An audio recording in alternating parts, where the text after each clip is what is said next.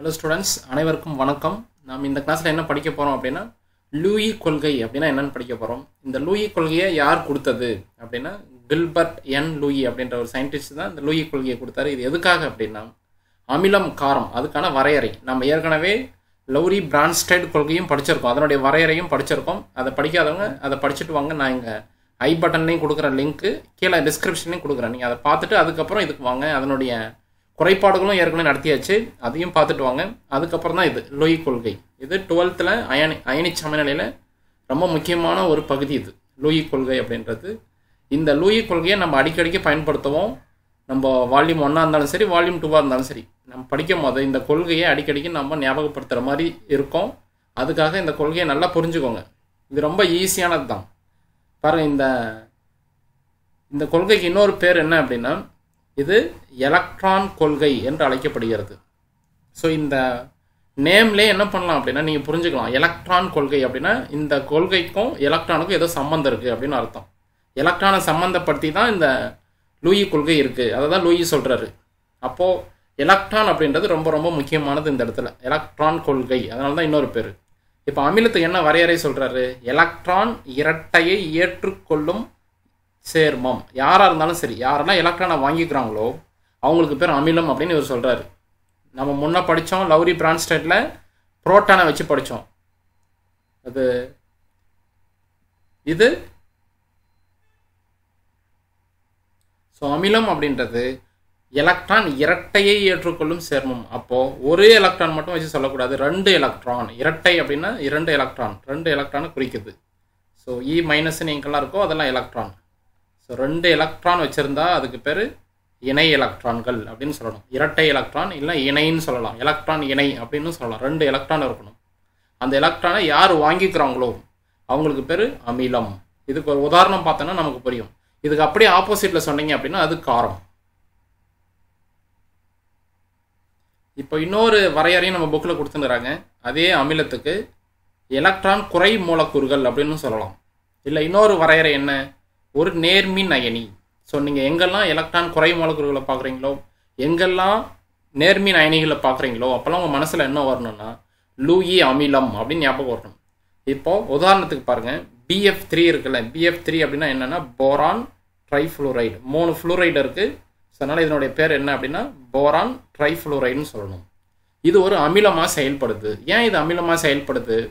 இந்த போரானை சுற்றி பாருங்கள், 3 விதமான பிணைப்பு இருக்குது. ஒவ்வொரு பிணைப்பிலையும் பார்த்தீங்கன்னா 2 எலக்ட்ரான் இருக்கும். இங்கே ஒரு எலக்ட்ரான், இங்கே ஒரு எலக்ட்ரான். அதே மாதிரி இந்த பிணைப்பிலையும் 2 எலக்ட்ரான் இருக்குது. ஸோ ஒவ்வொரு பிணைப்பிலையுமே 2 எலக்ட்ரான் இருக்கும்.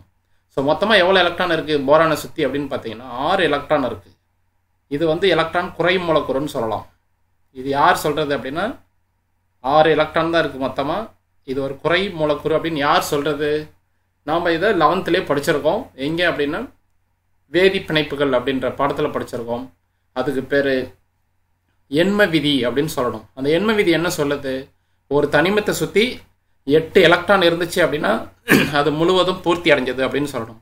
அதுக்கு கம்மியாக இருந்துச்சுன்னா குறை மூலக்கூறுகள் அப்படின்னு சொல்லணும். ஸோ இது ஒரு குறை மூலக்கூறு. இதை ஏன் நான் குறை மூலக்கூறுன்னு சொல்கிறேன்னா, இந்த போரானை சுற்றி 6 எலக்ட்ரான் தான் இருக்குது. 8 இருந்தது அப்படின்னா முழுமையாக நிறைவடைந்திருக்கிறது அப்படின்னு சொல்லலாம். ஆனால் இது கம்மியாக இருக்குது. எப்போல்லாம் 8க்கு கீழே இருக்கோ அந்த மூலக்கூறுகளுக்கு பேர் குறை மூலக்கூறுகள். BF3 ஒரு குறை மூலக்கூறு. இதில் யார்கிட்ட எலக்ட்ரான் கம்மியாக இருக்குது அப்படின்னா போரானை சுற்றி கம்மியாக இருக்குது. மொத்தம் 8 இருக்கணும் எனக்கு, ஆனால் 6 தான் இருக்குது. ஸோ 6ன்றதுனால தான் இதுக்கு பேர் குறை மூலக்கூறுன்னு நான் சொல்கிறேன். அடுத்தது, இதுக்கு 2 எலக்ட்ரான் தேவைப்படுது 8ஆக மாறணும்னா. அப்போ என்ன பண்ணும், அமோனியா கிட்ட இருந்து 2 எலக்ட்ரானை வாங்குது. ஸோ அமோனியா எப்போவுமே 2 எலக்ட்ரானை வச்சுருக்கும். எலக்ட்ரான் அதிகமாக இருக்கக்கூடிய ஒரு மூலக்கூறுன்னு சொல்லலாம். இது எப்படி எலக்ட்ரான் அதிகமாக இருக்குது, இல்லை எலக்ட்ரான் கரெக்டாக இருக்கா அப்படின்னு சொல்லிட்டு நான் உங்களுக்கு ஒரு விளக்கம் கொடுக்குறேன். அதை நீங்கள் கவனிங்க. அது கடைசியாக நான் சொல்கிறேன். கடைசியாக நான் உங்களுக்கு சொல்லிடுறேன் அந்த எப்படி இது 2 எலக்ட்ரானை வச்சுருக்கு அப்படின்னு சொல்லிட்டு. இப்போ இந்த வினையை புரிஞ்சுக்கோங்க. போரானை சுற்றி 6 எலக்ட்ரான் இருக்குது. நைட்ரஜனில் ஒரு ஜோடி எலக்ட்ரான் எக்ஸ்ட்ரா இருக்குது. ஸோ இது தனித்த இரட்டைன்னு சொல்லணும். தனித்த இரட்டை இணை எலக்ட்ரான்கள் அப்படின்னு சொல்லணும். இது இங்கிலீஷில் என்ன சொல்லுவாங்கன்னா லோன் பேர் எலக்ட்ரான் சொல்லுவாங்க. லோன் பேர் அப்படின்னா தனியாக இருக்கிற 2 எலக்ட்ரான் அப்படின்னு அர்த்தம். இது என்ன பண்ணுது, இது எடுத்து இதுக்கிட்ட கொடுத்துருது. ஸோ யார் கம்மியாக இருக்காங்களோ அவங்க யார்கிட்ட அதிகமாக இருக்கோ அவங்ககிட்ட இருந்து வாங்கிக்கிறாங்க. ஸோ இந்த 2 எலக்ட்ரான் இங்கே போயிடுது. அதனால தான் இந்த BF3க்கும் NH3க்கும் இடையில பார்த்தீங்கன்னா இந்த மாதிரி ஒரு கிவ்ஸ் மாதிரி இருக்குது. ஆனால் இது கிவ்ஸ்ன்னு சொல்லக்கூடாது, இதுக்கு பேர் ஈதல் சகப்பிணைப்பு அப்படின்னு சொல்லணும். ஈதல் சகப்பிணைப்பு. இந்த இடத்துல 2 எலக்ட்ரான் இருக்கிறதா அர்த்தம். இந்த 2 எலக்ட்ரானை யார் கொடுக்குறாங்க அப்படின்னா நைட்ரஜன் போரானுக்கு கொடுக்குது. ஸோ நைட்ரஜன் போரானுக்கு கொடுக்கறதுனால இந்த பிணைப்புக்கு பேர் ஈதல் சகப்பிணைப்பு அப்படின்னு சொல்லணும். So BF3ன்றது boron trifluoride, NH3ன்றது ammonia. Ammonia வந்து எப்போவுமே ஒரு ஜோடி எலக்ட்ரானை எக்ஸ்ட்ரா வச்சுட்டு இருக்குது. அந்த எக்ஸ்ட்ரா வச்சுன்னு இருக்கிறத யாருக்கு கொடுக்குது அப்படின்னா யாருக்கிட்ட கம்மியாக இருக்கோ, 8க்கு கீழே இருக்கோ அவங்களுக்கெல்லாம் கொடுக்கும். ஸோ இது வாங்கிறதுனால இதுக்கு பேர் அமிலம். ஒரு ஜோடி எலக்ட்ரானை வாங்கிக்குது. இதோ இந்த 2 எலக்ட்ரான் அதான் இந்த இடத்துல போட்டிருக்கேன். இந்த 2 எலக்ட்ரானை வாங்கிடுது. அதனால போரானுக்கு இல்லை போரானை சுற்றி இருக்கிற இதெல்லாம் சேர்த்து இந்த மூலக்கூறுக்கு நம்ம என்ன பேர் வைக்கணும் அப்படின்னா அமிலம், லூயி அமிலம். இன்னும் கரெக்டாக சொல்லணும், இது ஒரு லூயி அமிலம் இல்லை லூயி ஆசிட் அப்படின்னு போடலாம் இதுக்கு பேர். இது 2 சேர்ந்து ஒரு சேர்மத்தை உருவாக்குது இல்லை, ஒரு கூட்டு பொருள். இந்த கூட்டு பொருளுக்கு பேர் அப்படியே என்ன இருக்கோ அப்படியே சொல்லணும். இதுக்கு பேர் இங்கிலீஷில் அடக்ட் அப்படின்னு சொல்லுவாங்க. கூட்டு பொருள், அதை தான் அடக்ட் அப்படின்னு சொல்கிறோம். புக்கில் சில சமயத்தில் இங்கிலீஷில் கூட கொடுத்துருப்பான். சரி, நீங்கள் அதை புரிஞ்சுக்கணும். இதுக்கு பேர் அடக்ட். சரியா? இப்போ அடுத்து காரம்னா என்னன்னு புரிஞ்சுக்கலாம். முன்ன சொன்னதுக்கு அப்படியே ஆப்போசிட்டு. அதாவது முன்ன வந்து எலக்ட்ரான் இரட்டையை ஏற்கும் சேர்மங்கள் அமிலம்னு சொன்னேன். இப்போ நான் என்ன சொல்கிறேன், எலக்ட்ரான் இரட்டையை வழங்கும் சேர்மம் ஒரு காரம். இல்லை அப்படின்னா ஒரு தனித்த இரட்டை எலக்ட்ரான்களை யார்கிட்ட இருக்கோ அவங்களுக்கு பேரும் என்ன சொல்லலாம் அப்படின்னா காரம்னு சொல்லலாம். அது ஒரு நடுநிலை மூலக்கூறு. இல்லை எதிர்மின் அயனிகளுக்கும் நான் காரம்னு பேர் வச்சுக்கலாம். இப்போ BF3 முன்னதான் படித்தோம், NH3 முன்னதான் படித்தோம். இது 2ம் உருவாக்குற அந்த பிணைப்புக்கு பேர் ஈதல் சகப்பிணைப்புன்னு சொன்னேன். இதுக்கு பேர் கூட்டு பொருள்னு சொன்னேன். ஸோ இது உங்களுக்கு எளிமையாக புரிஞ்சிருக்கும். இங்கே யார் எலக்ட்ரானை கொடுக்குறாங்க, ஒரு ஜோடி எலக்ட்ரானை யார் எக்ஸ்ட்ரா வச்சுருக்கிறாங்க, நைட்ரஜன். அது யாருக்கு கொடுக்குது, போரானுக்கு கொடுக்குது. அப்போது BF3 அப்படின்றது ஒரு அமிலமாக செயல்படுது, லூயி அமிலம். ஏன்னா இரட்டை எலக்ட்ரானை வாங்குது. NH3 அமோனியா அப்படின்றது ஒரு காரமாக செயல்படுகிறது. ஏன்னா இரட்டை எலக்ட்ரானை வழங்குது. ஸோ எலக்ட்ரானை கொடுக்குறவங்களுக்கு பேர் காரம், ஒரு ஜோடி எலக்ட்ரானை கொடுக்குறவங்களுக்கு பேர் காரம், ஒரு ஜோடி எலக்ட்ரானை வாங்குறவங்களுக்கு பேர் அமிலம். இது லூயி அமிலம், இது லூயி காரம் அப்படின்னு சொல்லணும். கரெக்டாக சொல்லணும். 2 சேர்ந்து உருவாக்குற பொருளுக்கு பேர் கூட்டு பொருள் அப்படின்னு சொல்கிறோம். நான் முதல்ல சொல்லியிருந்தேன்ல எப்படி வந்து போரான் ஒரு குறை மூலக்கூறுவாக செயல்படுது, நைட்ரஜன் எப்படி எலக்ட்ரானை வச்சிருக்குது எக்ஸ்ட்ரா அப்படின்னு சொன்னேன். அது கடைசியாக உங்களுக்கு விளக்கம் சொல்கிறேன்னு சொல்லியிருந்தேன். இது நல்லா கவனிங்க. போரான் எப்போவுமே ஒரு எலக்ட்ரான் குறை வேதிப்பொருள்னு சொல்லணும். ஏன் அப்படின்னா அதில் இதை நான் எலக்ட்ரானிக் கான்ஃபிகரேஷன் எழுதுறேன் பாருங்கள். எலக்ட்ரான் அமைப்பு போரானுக்கு அட்டாமிக் நம்பர் 5. இந்த அணு எண்ணை வச்சு நம்ம என்ன பண்ணலாம், 1s2 2s2 2p1ன்னு எழுதலாம். இதில் 1s2 சொல்கிறோம் இல்லையா, இதுக்கு பேர் கே ஷெல்னு சொல்லணும். இந்த 2s2 2p1 இருக்குல்ல, இதுக்கு பேர் எல் செல்னு சொல்லணும். இது கே கூடு, இது எல் கூடு. இந்த எல் கூடுன்றது தான் வெளிவட்ட பாதை அப்படின்னு சொல்லணும். இப்போ போரான் ஒரு எலக்ட்ரான் குறை வேதிப்பொருள். எனவே காலியாக உள்ள 2p ஆர்பிட்டாலில் 2 எலக்ட்ரான்களை அமோனியிடமிருந்து பெற்றுக்கொண்டு ஈதல் சகப்பிணைப்பை உருவாக்குகிறது. இந்த இடத்துல பார்த்தீங்கன்னா மொத்தம் 6 எலக்ட்ரான் போடலாம். இங்கே பியில் மேக்ஸிமம் 6 எலக்ட்ரான் வரும். ஆனால் இங்கே 1 எலக்ட்ரான் தான் இருக்குது. அதே மாதிரி நைட்ரஜனில் பார்க்குறீங்க. நைட்ரஜனுக்கு அணு எண் 7, 1s2 2s2 2p3ன்னு சொல்லணும். இதை முன்ன சொன்ன மாதிரி இது கே, இது எல். இப்போ எல்லில் பார்த்தீங்கன்னா மொத்தம் எவ்வளோ இருக்குது அப்படின்னா 5 எலக்ட்ரான் இருக்குது டோட்டலாக. ஸோ இந்த 5 எலக்ட்ரானை வச்சு தான் என்ன பண்ணணும் அப்படின்னா வேதியியல் பிணைப்பில் ஈடுபடும், வேதி வினைகளில் ஈடுபடும். இப்போ இது என்ன பண்ணுது அப்படின்னா இந்த 3 எலக்ட்ரானை மட்டும்தான் பயன்படுத்துது, 2 எலக்ட்ரானை பயன்படுத்துறது இல்லை. அதனால தான் இந்த 2 எலக்ட்ரானை இங்கே கொடுத்துடுது. எதுக்கு, போரானுக்கு. ஸோ எண்ம விதிப்படி 8 எலக்ட்ரானை வெளிவட்ட பாதையில் பெற்றுள்ள வேதிப்பொருட்கள் முழுமையாக பூர்த்தி அடைந்த நிலையானவை ஆகும். இது நமக்கு தெரிஞ்சது தான். ஸோ அதனால தான் இது 2 எலக்ட்ரானை எக்ஸ்ட்ரா வச்சுருக்குது எப்போவுமே. இப்போ அந்த 2 ஸ்ட்ரக்சரும் நீங்கள் பார்த்தீங்க அப்படின்னா உங்களுக்கு நல்லாவே புரியும். அந்த ஸ்ட்ரக்சரை இப்போ திரும்பவும் பாருங்கள். இப்போ இந்த அமைப்பை பாருங்கள். BF3 இருக்குது. நான் உங்களுக்கு முன்னே சொன்னேன் போரானை சுற்றி 3 பிணைப்பு இருக்குது. அப்படின்னா என்ன அர்த்தம், ஒவ்வொரு பிணைப்பிலையும் 2 எலக்ட்ரான் இருக்கிறதா அர்த்தம். ஸோ அப்படின்னா இந்த இடத்துல எவ்வளோ எலக்ட்ரான் இருக்குது, 6 எலக்ட்ரான் இருக்குது. அந்த 6 எலக்ட்ரான், ஒரு எலக்ட்ரான் போரான் கொடுத்தது. ஒரு பிணைப்பில் இருக்கிற 2 எலக்ட்ரானில் ஒரு எலக்ட்ரான் போரான் கொடுத்தது, இன்னொரு எலக்ட்ரான் ஃப்ளூரின் கொடுத்தது. நல்லா புரிஞ்சுக்கணும். ஸோ அந்த மாதிரி போரானால் 3 எலக்ட்ரான் தான் கொடுக்க முடியும். ஏன்னா அதனுடைய எலக்ட்ரான் அமைப்பு இப்போ தான் பார்த்தோம். 1s2 2s2 2pயில் பார்த்தீங்க அப்படின்னா எவ்வளோ எலக்ட்ரான் இருந்துச்சு, 1 தான் இருந்தது. ஸோ மொத்தமாக எத்தனை எலக்ட்ரான் வெளிவட்ட பாதையில் வச்சுருக்குது, 3 எலக்ட்ரானை வச்சுருக்கு. இந்த 3 எலக்ட்ரானை வச்சு தான் 3 விதமான பிணைப்பை ஏற்படுத்துது.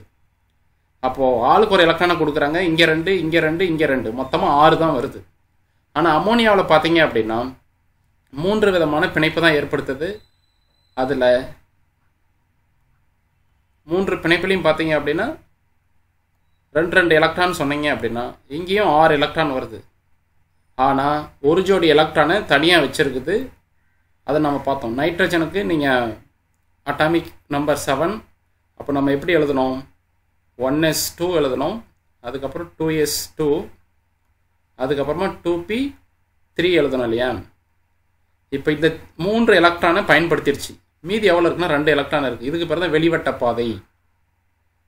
கடைசியாக இருக்கிற முதன்மை கூடு, அதுக்கு பேர் தான் வெளிவட்ட பாதைன்னு சொல்லணும். இது வந்து கேன்னு சொல்கிறோம், இதை எல்லுன்னு சொல்கிறோம் இல்லையா? இந்த எல்லில் இருக்கிற எலக்ட்ரான்கள் மொத்தமாக 5 இருக்குது. 5ல் 3 எலக்ட்ரான்களை 3 பிணைப்புகள் ஏற்படுத்த பயன்படுத்திடுது. அதே மாதிரி இன்னொரு எலக்ட்ரான் ஹைட்ரஜன் கிட்டேருந்து வரும். அப்போது இந்த 2 எலக்ட்ரான் வச்சுருக்கல நைட்ரஜனில், இதுக்கு பேர் இணை எலக்ட்ரான்கள். இல்லை அப்படின்னா தனித்த இணை எலக்ட்ரான் சொல்லணும். மொத்தமாக இது நம்ம எலக்ட்ரானை கவுண்ட் பண்ணும் போது மொத்தமாக சேர்த்தணும். மொத்தமாக எவ்வளோ இருக்குன்னு பார்க்கணும். 3 பிணைப்பில் 3 2 6 இருக்குது. இதோட 2 சேர்த்தீங்கன்னா மொத்தம் 8 வந்துடுது. ஸோ இது 8 எலக்ட்ரான்களை பெற்றுள்ளது. நைட்ரஜனை சுற்றி 8 எலக்ட்ரான்களை பெற்றிருப்பதால் இது வந்து கரெக்டாக இருக்குது எண்ம விதிப்படி. ஆனால் போரான் அப்படி இல்லை, இதில் 6 தான் இருக்குது. இப்போ 2 பேருமே என்ன பண்ணுறாங்க அப்படின்னா ஒரு அண்டர்ஸ்டாண்டிங் வந்து 2 பேருமே அதை பங்கிட்டுக்கிறாங்க. அதனால தான் இந்த 2 எலக்ட்ரான் 2த்துக்கும் இடையில இருக்குது. இப்போ பாருங்கள், போரானை சுற்றி இங்கே 1 இங்கே 1, இதில் 2 எலக்ட்ரான், அதே மாதிரி இதில் 2 எலக்ட்ரான். ஸோ இந்த எலக்ட்ரான் 2த்துக்கும் பொதுவானது. இப்போ நீங்கள் கூட்டி பார்த்தீங்க அப்படின்னா போரானை சுற்றி 8 எலக்ட்ரான் வந்துடும். அதே மாதிரி நைட்ரஜன் சுற்றி பாருங்கள், இங்கே ஒரு எலக்ட்ரான், இங்கே ஒரு எலக்ட்ரான், இதில் 2 எலக்ட்ரான் வரும், இதில் 2 எலக்ட்ரான் வரும். இப்போ எல்லாத்தையும் சேர்த்து பாருங்கள் மொத்தம் எவ்வளோ வருதுன்னு. இப்போ இந்த 2 எலக்ட்ரானை இதுக்கும் சேர்த்துக்கணும். ஸோ அந்த இடையில இருக்கிற எலக்ட்ரான் 2த்துக்குமே உரிமை இருக்குது. போரானுக்கும் உரிமை இருக்குது, நைட்ரஜனுக்கும் உரிமை இருக்குது. இந்த 2 எலக்ட்ரான் அப்போனா இந்த எலக்ட்ரான் இந்த மாதிரி 2 பேரும் சமமாக பங்கிட்டுக்கிட்டாங்கன்னா அதுக்கு பேர் சகப்பிணைப்புன்னு நம்ம படிச்சிருக்கோம் 11ல். இது 2த்துக்கும் இடையில சமமாக பங்கிடப்படலை. நைட்ரஜன் தான் போரானுக்கு கொடுக்குது. இருந்தாலும் இது ஒரு சகப்பிணைப்பாக தான் செயல்படுது. யாராவது ஒருத்தர் இன்னொருத்தருக்கு முழுசுமாக 2 எலக்ட்ரான் கொடுத்துட்டாங்க அப்படின்னா அதுக்கு பேர் ஈதல் சகப்பிணைப்பு. இதையும் நாம் என்ன பண்ணியிருக்கோம் அப்படின்னா 11லே படிச்சிருக்கோம். ஸோ அதை ஒரு டைம் போய் பார்த்துட்டு வாங்க. நான் வேணா அந்த வீடியோ உங்களுக்கு டீச் பண்ணுறேன். உங்களுக்கு இது ரொம்ப ஈஸியாக புரியும். ஸோ இது உங்களுக்கு புரிஞ்சிருக்குன்னு நான் நம்புகிறேன்.